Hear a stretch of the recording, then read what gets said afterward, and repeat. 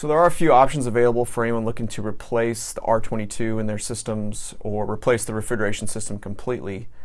The first option would be to use a drop-in replacement refrigerant. However, this needs careful consideration, mainly because the drop-ins don't have the same performance as R22. For example, most 134A or HFO-based synthetic refrigerants will have a significant capacity reduction in comparison to compressors initially sized for R22. Another consideration with refrigerant blends is material compatibility.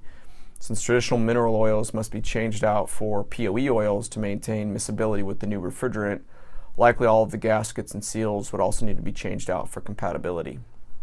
On top of this, all lower GWP synthetic refrigerants have a temperature glide, and so there will at least be an impact to controls and expansion valve operation at a minimum.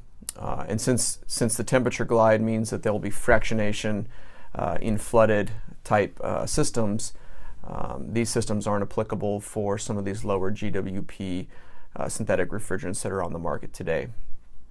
So for those that are looking to potentially change their system out completely, the next option would be to move to a natural refrigerant, which is seen as an excellent option because natural refrigerants won't be subject to future restriction and legislation, as is the case with many of the HFC alternatives.